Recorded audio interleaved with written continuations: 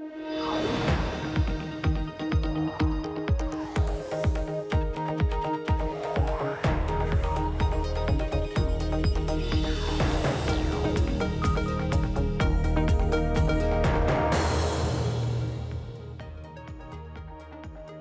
Emily Chang in San Francisco, and this is Bloomberg Technology. Coming up in the next hour, chat apps, video, collaboration platforms have been the food and water of remote work over the last year. How much will we still use these tools as vaccinations roll out and workers return to the office? We'll pose that question and much more to Slack CEO Stuart Butterfield. Plus, a shocking Tesla crash leaves 2 men dead. Apparently no one was in the driver's seat. Was the car on autopilot? Tesla shares drop. Plus, a consumer safety watchdog group says people with young children should stop using the Peloton treadmill.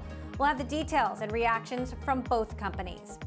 And TikTok's popularity skyrocketing worldwide. It is the most downloaded non-gaming app so far this year. We're going to go behind the dance battles, brand ambassadors, and influencers to shed light on its unbelievable presence and potential in a special week-long series.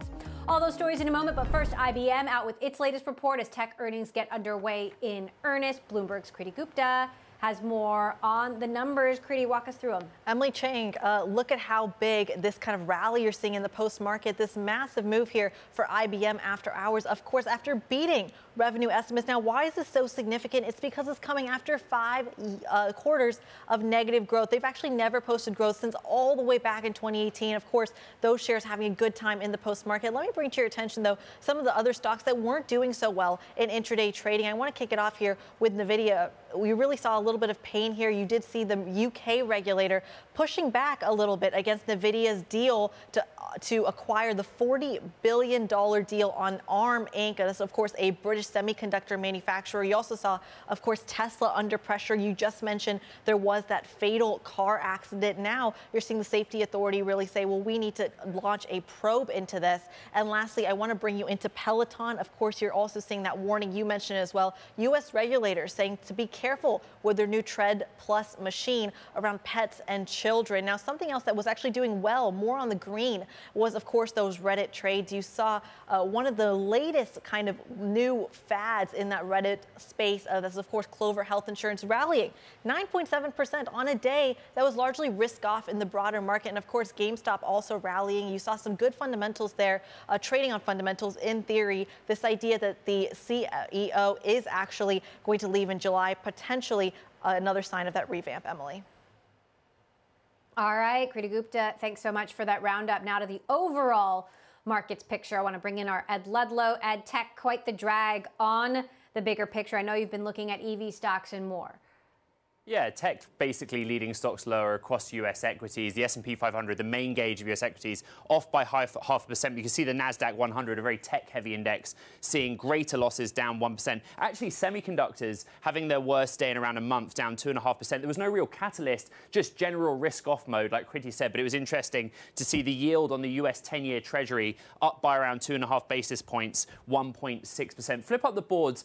Investors are falling out of love with tech stocks. Last year, 2020, was a gangbusters year for tech stocks. But if you look at where they're putting money, it's more to do with energy, more to do with financials, the pink and blue lines on my chart. Those sectors that are more closely tied to an economic reopening, a real economic recovery. Investors betting that those sectors will do better than the two main subsectors that track tech on the S&P 500. But that could all change. Flip up the boards for a final time. Because if you're a bullish name on the street, you're betting on outsized top-line growth for the big names in technology. I love this chart. The orange bars are revenue growth in 2020. And you can see in most cases, the blue bars are the projections for fiscal 21 revenue growth, expected to really be gains on last year. But there's one exception to that rule, which is Amazon. Because, of course, Amazon had such an extraordinary 2020, directly tied not just to the pandemic in terms of e-commerce, but AWS as well. So that's one thing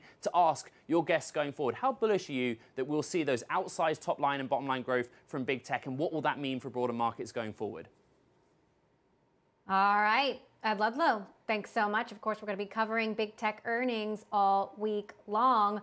Last week, meantime, it was all about Bitcoin as prices spiked around Coinbase's public debut. Then there was a sharp drop in Bitcoin over the weekend. My next guest saying that impacted the opening trade. Let's bring in Matt Maley, Chief Market Strategist from Miller Tabak and Company. Matt, why do you think we saw that steep decline in Bitcoin over the weekend after all of this euphoria last week? Well, and a lot of it really just had to do with the technical trading, and we know that it's really hard. There's no earnings in Bitcoin to really gauge on valuations, and the long-term believers, and I'm a long-term bull on it, but long-term believers they fully understand that this is a long-term picture, and we all know, of course, that this asset can see big declines of 30 to 50%. I mean, I think it's had a 30% decline every year for the last 10 years, and sometimes two. And so people are worried when we had that coin, the Coinbase direct listing. People are like, oh, is this going to be a sell the news situation? And initially it looked pretty good because Bitcoin rallied strongly, got up into the mid 60s, 60,000s. But when it failed towards the end of the week, that led a lot of the momentum people to head for the sidelines. And then, thin trading over the weekend, it just fell out of bed. The thing is, though, is that on a technical basis, it still hasn't made a lower low. Again, technical analysis is very important in this asset right now. Its 50-day moving average is held, so that gives some people some important safety there, I guess I should say. So I guess my point is that it is a risk-on, risk-off situation, a good indicator for risk-on and risk-off. And when it's sold off over the weekend, I think people pulled in their horns across the board. Right. All right. Well, just over $56,000 at the moment. We shall see what the rest of the week holds. Meantime, we got Netflix coming up tomorrow. What are you watching there? Well, it's very interesting. This stock is going to be such an important stock, I think, for this one and Facebook. I mean, it comes in about 10 days. They report as well because, people, we've all noticed how tech really hasn't done well in the last couple of months overall, with the exception of the semiconductor stocks until today. However, the FANG stocks have done poorly for 8 to 9 months. I mean, really since the end of last summer.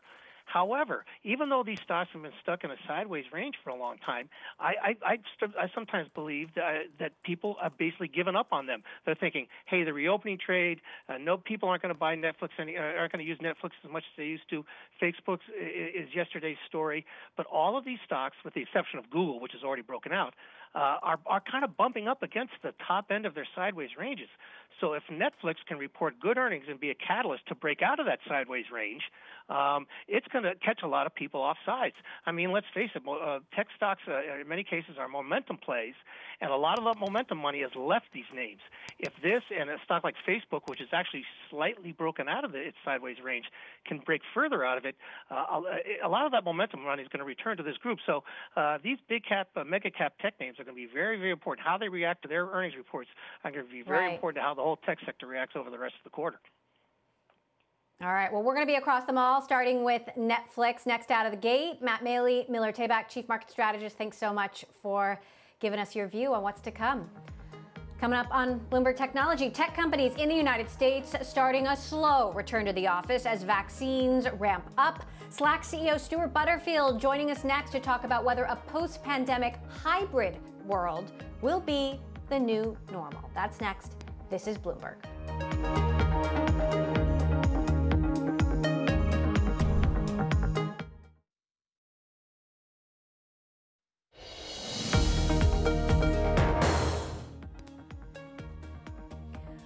More people around the world were diagnosed with COVID-19 over the last 7 days than any other week since the virus emerged. Cases topping 5.2 million globally, according to Johns Hopkins University. The data also showing a 12% increase in cases from a week earlier, throwing doubt on hopes that the end of the pandemic is at least in sight. There are a number of tech companies, of course, in the United States getting ready for a slow return to the office with limited capacity. Slack CEO Stuart Butterfield, who said employees can work from home indefinitely, joins us now to talk about what the future of work could and should look like. By the way, Stuart, great to have you back with us. It feels like we're on the verge of starting this new chapter, but every time we try to turn the page, somehow the numbers get worse. As a chief executive who's in charge of these thousands of employees, how concerned are you about this? Do you think folks are trying to return to work too soon?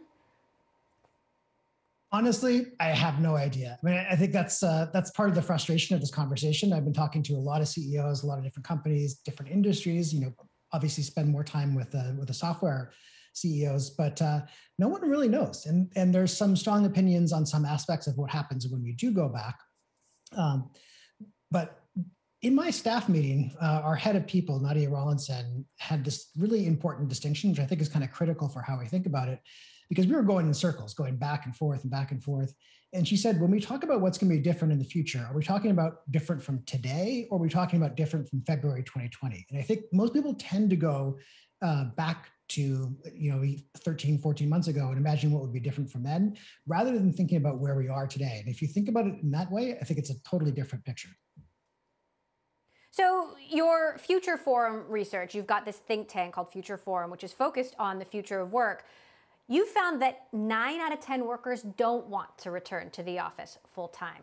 What should we take away from that?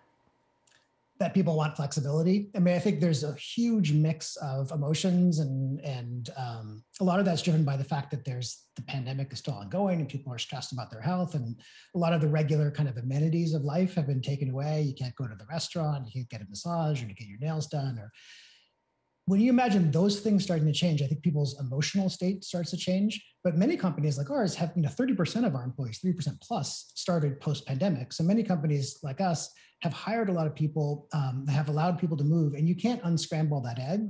But I think we also realized, despite the fact that we all thought it was impossible, productivity remained high over the course of this year for many organizations. And there's this real desire to get together with people. But that doesn't mean that we're going to be going back 9 to 5. And I don't think that's ever going to happen, honestly. So what does that mean for your workforce? Of course, we know Slack, you've agreed to sell the company to Salesforce, biggest tech deal of the last year. Salesforce is reopening its tower, the big Salesforce tower, in May with limited capacity. What's your plan for Slack employees? What's your plan for yourself? How often will you be going back to the office? I think it's a really good question to think about where the leaders are going to be. So we've done some limited office openings and kind of experiments in places like Australia and Japan, where it's a bit of a different situation. But we haven't been able to keep an office open for very long before the policies change. I think for myself, given the evidence that our whole team continued to be productive, I want the flexibility. I think there's a lot of people who are in that position. While there's a lot of young people early in their career who want to get back to the office as part of their social life, there's a lot of people who have families and they like the lack of a commute. They like being able to spend a little bit more time with their kids. So people are all over the place, but the idea that we're going to count the number of days that we go back into the office each week, I think is wrong-headed. The real question is the extent to which organizations are digital first, because the fact that we managed to do this without our physical offices means that we're able to shift the ways in which people collaborate, the ways in which people communicate, the ways in which productivity actually happens. I don't think any CEO would trade software for offices, but we get to kind of welcome offices back into the mix of how we relate to one another and kind of the tool set that's available for us to get stuff done. So companies like Coinbase have gone all remote forever. There's then the hybrid approach. And then there's companies like Netflix. We've spoken about this. Reed Hastings, the co-CEO, telling me he wants people back when they can be back. What does this sort of hybrid world mean for the recruiting of tech talent? Like, how hard does that change the war for the great people that you want to recruit? Yeah, that's, I think, a really interesting question. And when you talk about Netflix or Goldman Sachs, the market's going to decide this one, just like the market decides compensation. So some organizations are going to be offering people, 100% remote, and some people won't like that. Some people want to have an office. Others are going to want the flexibility, and I think that everyone likes options. Options sell for money. So if you have the option, you have the ability to say, I have sick parents, I want to go back east for 3 months, or I want to live in Tahoe in January and February. If that's kind of considered a perk or one of the deciding factors in how people take their jobs, then I think that's going to decide it for us, regardless of what CEOs want. So let's talk then about how this impacts the product. And obviously, Slack has helped keep so many people connected at this time. How do all of these changes, or maybe there's less change, maybe there's going to be less change than we think, how will that impact usage of the product? How much we're spending time on chat apps or video collaboration platforms? Yeah, I think it's our focus over the last couple of months has been what, both as a company, how we operate internally, and also as the developers of our product that many people use.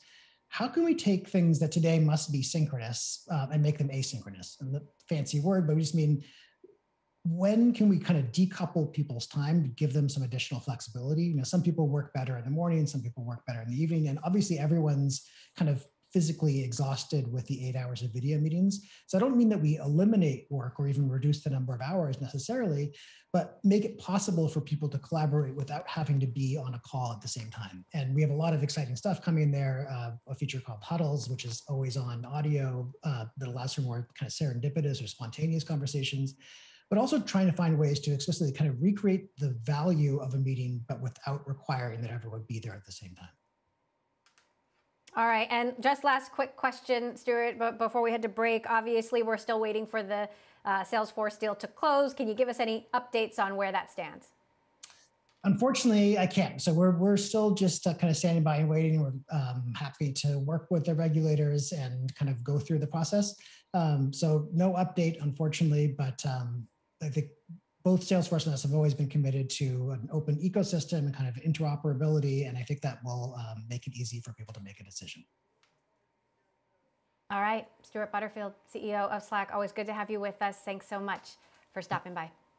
Okay, coming up, we're looking at Tesla and the car that caught fire in a devastating accident in Texas, why it was so hard for firefighters to put out, and Peloton shares slumping after a U.S. safety watchdog issues a warning, a big one for Peloton Tread Plus users. That's next. This is Bloomberg.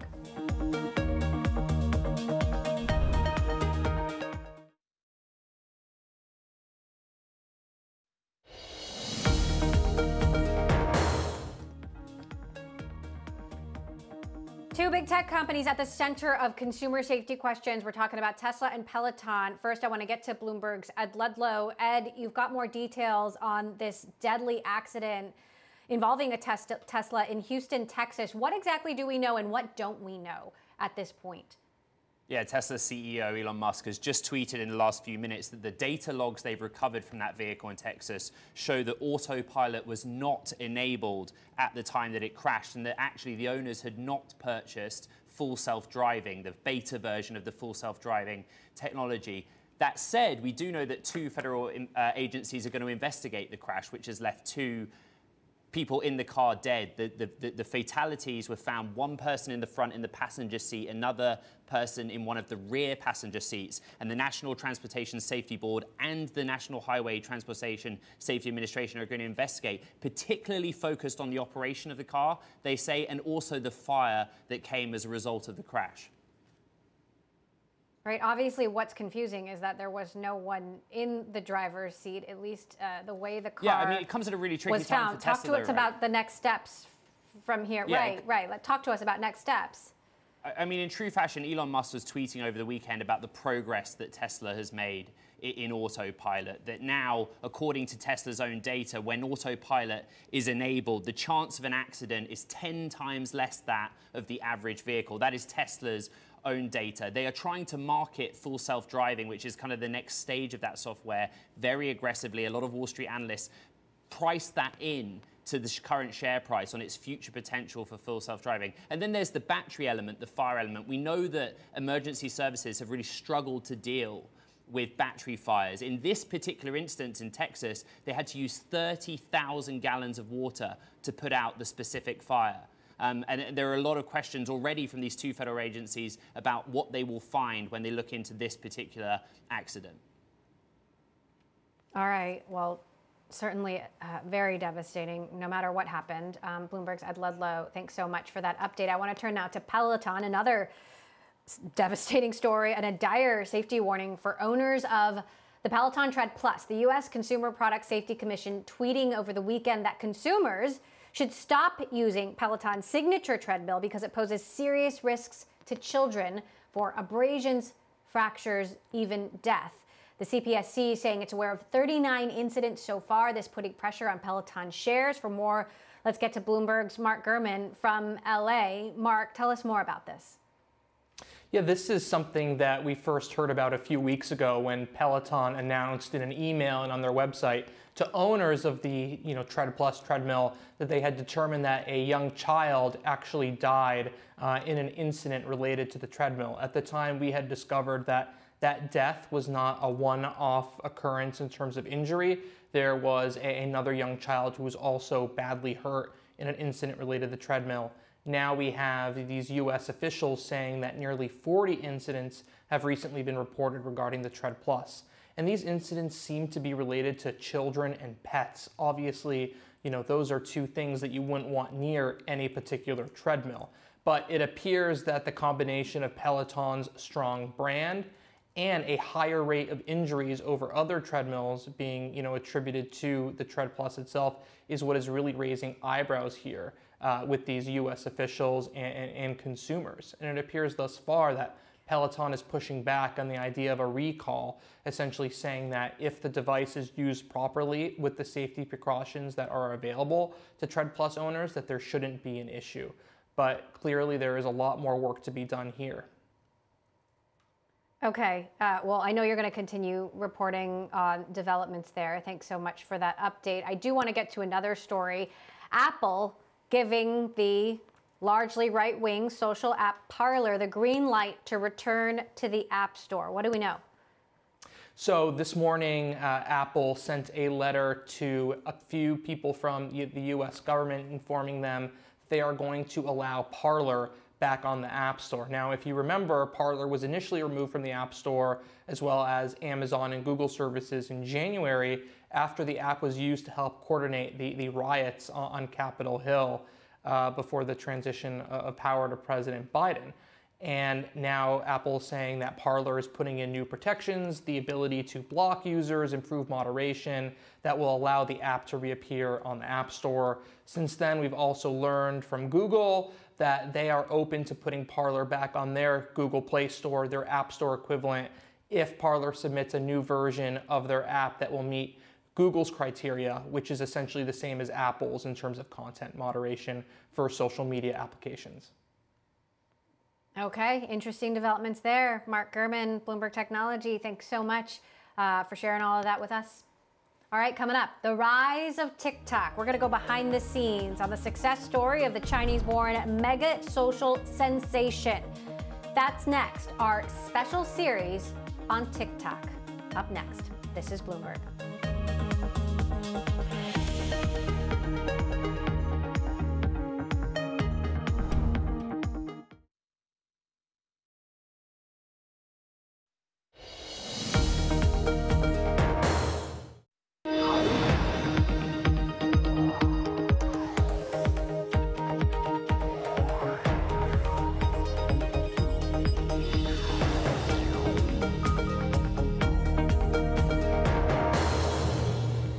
This is Bloomberg Technology. I'm Emily Chang in San Francisco. Just there, you were watching a TikTok dance created in sync with the Bloomberg Technology show music. Credit to dancer Katie Wong there. Thank you.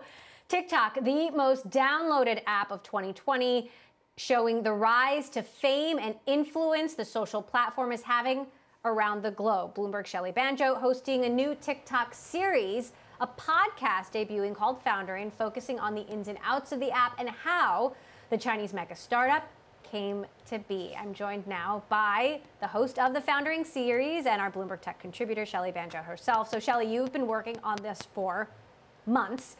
So I know this project is incredibly important to you and speaks to the importance of TikTok. How and why do you think TikTok has become one of the most downloaded apps of the year and last year? Thanks so much for having me on the show. You're right. I am so excited about this podcast. You have no idea. It launches on Thursday. And it is just chock full with surprising twists and turns because everybody has kind of heard about TikTok. You know it's popular, but you might not use it yet, or you might not really understand the true scope and business story behind it. And, you know, people really, all adults started really using it during the pandemic, stuck at home. And then once you start using it, you just get addicted to the app in a way that you just don't get addicted to with other technology companies. So talk to us about the status of the company. Are they in? Are they out? Are the regulatory issues with the U.S. government over? Yeah, so the funniest thing looking back at 2020 is amidst the pandemic, amidst the elections, you know, one of the most craziest big news stories of last year was about, you know, is TikTok going to be banned and why not? And then all of a sudden, these concerns around national security and is this app spying on me? Is this data going over to China? All of that disappeared because Trump, you know, was left office, and the Biden administration basically put an official hold on this whole ban process, the sale process, a bunch of lawsuits. They said, yes, we think that this is a national security risk looking at, but this is not our top priority right now, and so everything is basically put on hold for the time being. So your podcast series debuts on Thursday. What can we expect? What will you explore? Yes, so this starts at the very beginning of the rise of Musical.ly, which was the app that predated TikTok, and it takes us all the way through the twists and turns, how it got big, how it attracted creators, how it became a real force in American culture. It takes you into the backstory of these two really mysterious founders in China and how they, you know, really infiltrated music, culture, you know, popular American culture, and then all the way through the Trump ban and into today. All right. Shelley, stay with us. I want to bring in Eugene Wei, longtime tech investor, former Oculus VR head of video, also worked at Amazon, Hulu back in the day, has written some of the most popular articles on the power of the TikTok algorithm. Eugene, what do you think it is that sets TikTok apart, that has differentiated it from Facebook, Instagram, Snap, Twitter? Yeah, the most fascinating thing about TikTok is the fact that unlike most of these other social apps, it doesn't rely on a social graph to build a personalized feed for you. It basically just observes you watching videos in its app and tries to understand your tastes based on your behavior. That's very different from Western social apps, which almost always have you start following and friending people before you start populating a feed. And I think what's innovative about TikTok is that they've recognized that what people really want is content that's interesting to them. I refer to this as an interest graph. And they said, you know, it's more efficient just to directly figure out what interests you rather than trying to guess what interests you based on what people you follow. So the big question is, will TikTok's success and magic keep up? Will something bright and shiny, something else come along? Or will Instagram or another well-financed competitor somehow steal the momentum? What do you think? Well, I think it's going to be difficult for Western social apps to exactly replicate the magic of TikTok, partially because structurally and by design, as I said, those apps are built differently, and they also have just a lot of competing priorities within their single feed, whereas TikTok is singularly focused on entertaining its users through its feed. The challenge for TikTok, I think, is whether it can continue to broaden out to a larger audience. I would say that the dominant audience for TikTok today is still sort of on the younger side. And while that's great, I think their ambitions are to broaden into an older audience. And that's going to be a bit of a challenge because it means they're going to continue to have to diversify their content types. Shelley, do you think, given all the research that you've done over the last several months, do you think TikTok can broaden into an older audience? Absolutely, and we saw this during the pandemic. You know, these adults who had probably only seen their kids using TikTok start getting into TikTok food, cooking on TikTok, investing on TikTok. Financial TikTok has been blowing up. All of these things kind of broaden the audience, get people addicted as TikTok then broadens into e-commerce, live events, streaming.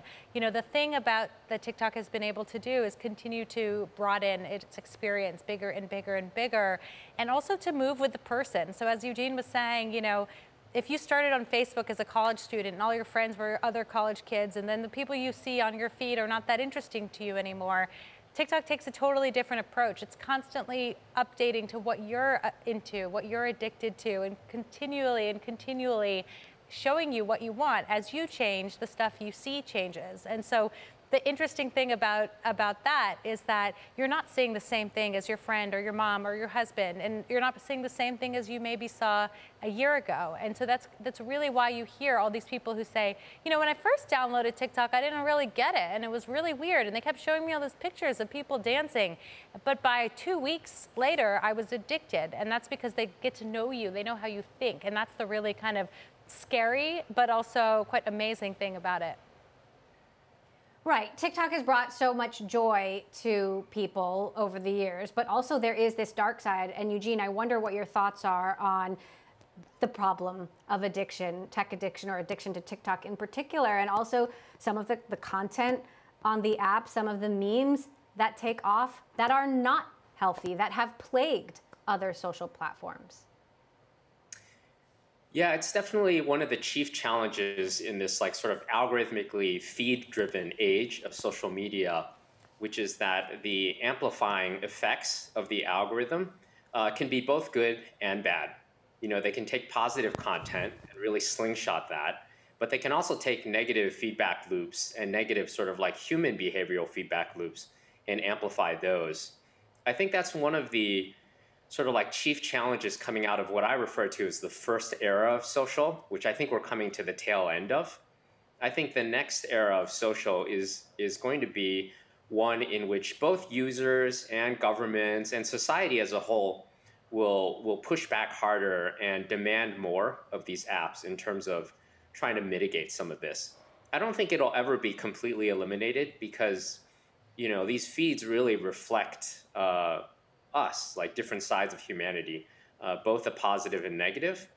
But I do think you're going to see a more concerted effort to be more aware of these things, and whether that's through human moderation or through other sort of new social regulation features built into the app, try to keep it to a minimum. We're going to be talking about TikTok all week, but Eugene, I'm curious, since this was an app that was born in China, the parent company is a Chinese company, how much do you think that matters today? Will that at all hold TikTok back, or do users not know or not care? Well, I think most users so far are just reacting to whether the app entertains them, and so I think that political story is less of an issue for them. I do think it will impact TikTok's future only in that, the United States and China are entering into sort of a protracted kind of Cold War on a number of fronts. And I think there's no way around it that TikTok and ByteDance, its parent company, are going to be caught a little bit in the middle of that. We've seen other companies already impacted. And, as Shelley noted, certainly in 2020, TikTok got taken for a very turbulent ride because of that political dynamic. That's just, part of the challenge they're going to have to face. All right, Eugene Wei, thanks so much for sharing your perspective with us. Obviously, great to have your thoughts. Tech investor, former employee at Oculus, Hulu, Amazon, and our very own Shelley Banjo. Reminder, Shelley's podcast, centering on the TikTok story, the TikTok phenomenon, comes out later this week on Thursday. We are going to have guests all week long talking about the power of the app, where it's going, what's next. Tuesday, we'll be speaking to TikTok creator Katie Feeney, who's just 18 years old. She made $1 million on Snap as a Gen Z influencer and now has a career on TikTok. Her story on this show Tuesday. And coming up, finding the next Silicon Valley in a post-COVID world. Revolution CEO Steve Case joins us next to talk about how the pandemic has changed the VC landscape, and where he thinks the next tech hub will be. This is Bloomberg.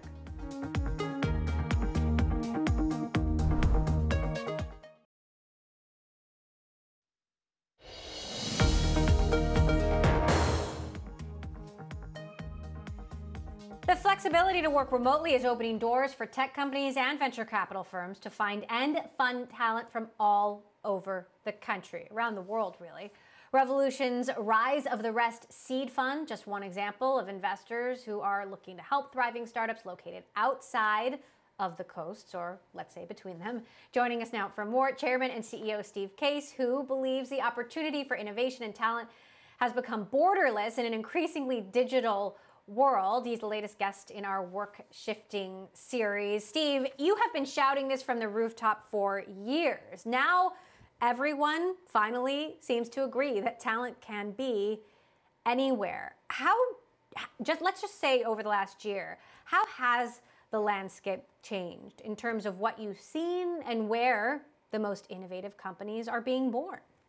It reminds me of the early days of the internet and AOL. The first 10 years, we were talking about the idea of getting everybody online. Most people, frankly, were skeptical. And then finally, you kind of hit a tipping point, and what seemed sort of like a crazy idea suddenly became an obvious idea.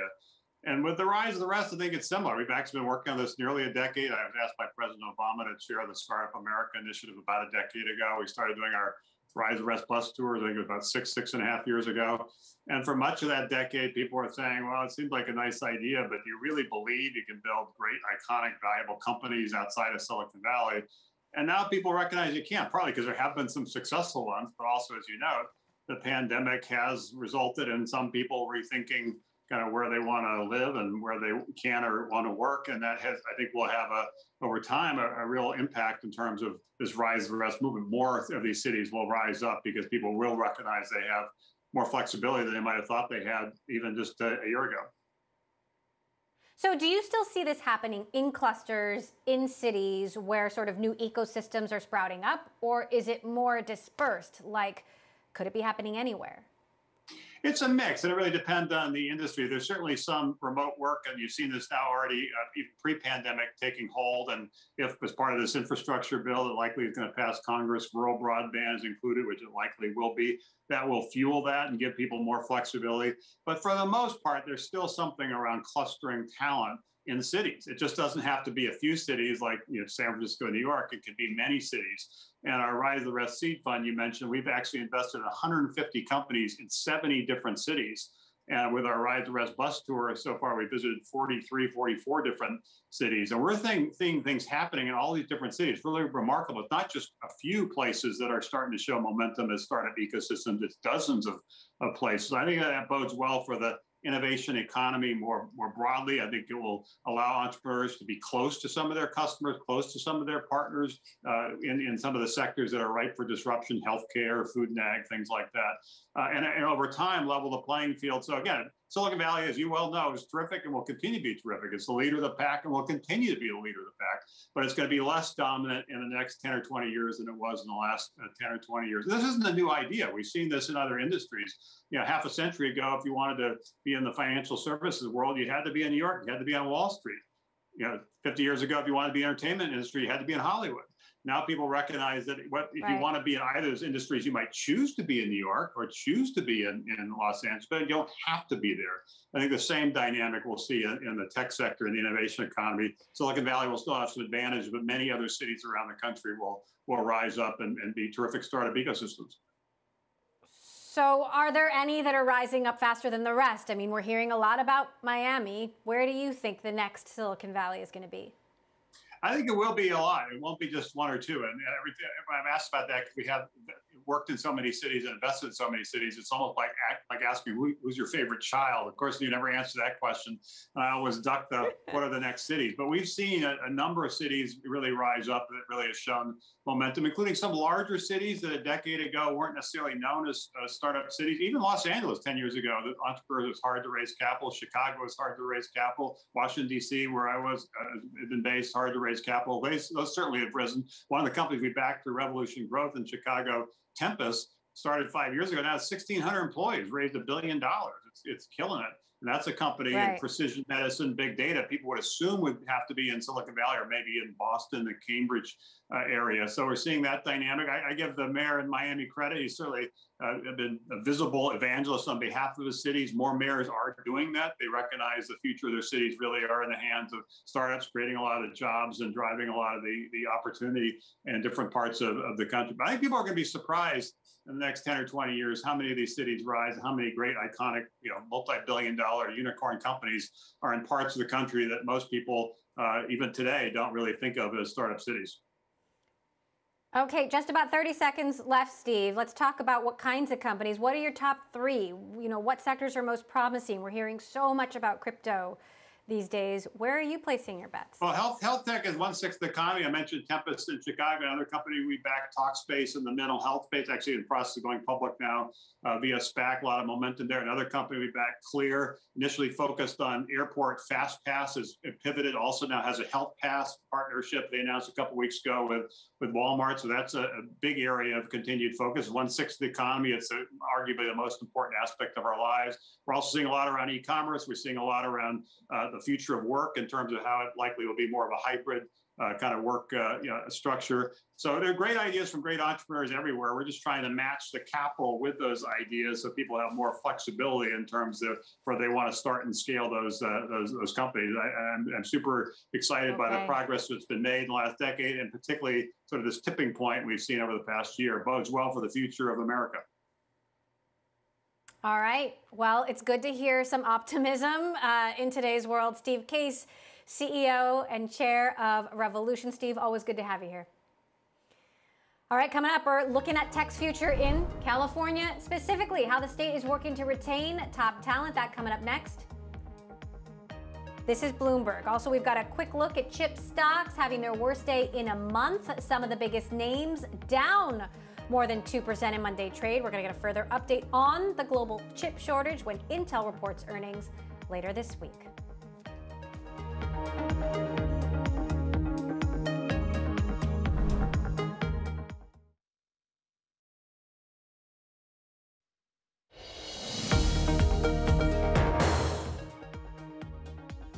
California, the epicenter of technology here in the United States, has a new Chief Technology Innovation Officer. And what a role he's stepping into, setting the agenda for misinformation on social platforms, tech's role in the vaccine rollout, and talk around a possible EV tax credit.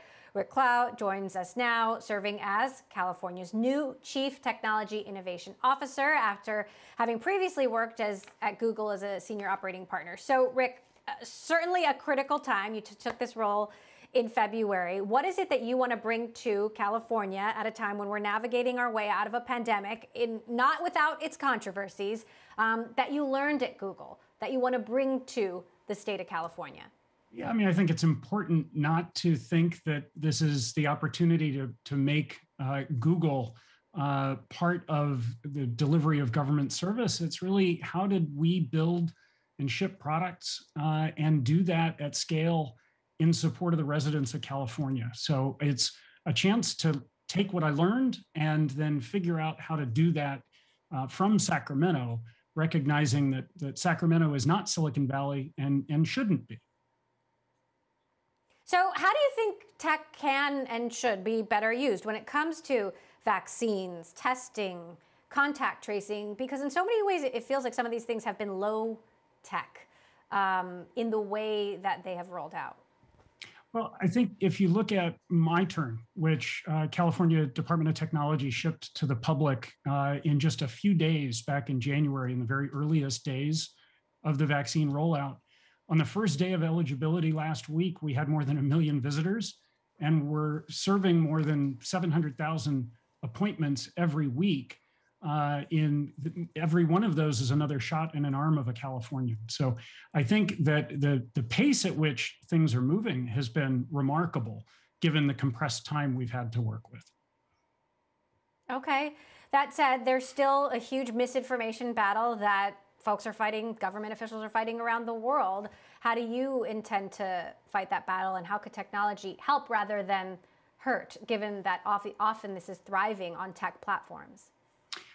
Well, I think, to be fair, my job is to run the Office of Enterprise Technology in CDT, which is really the software engineering team within the California state government. So my job coming into this role is to figure out how do we ship these products and services to the residents of California.